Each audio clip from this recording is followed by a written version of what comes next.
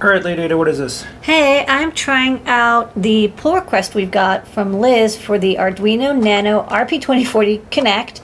This is an ESP32 Wi-Fi module connected to an rp2040 in nano format, which means it can do Wi-Fi stuff. So I've got a demo going here where I'm going to connect to the internet and get the most important information on the internet, which is the price of Dogecoin. So I even got some cute font action here. I got the Comic Sans font. It's going to connect to the internet. It's going to fetch the JSON data.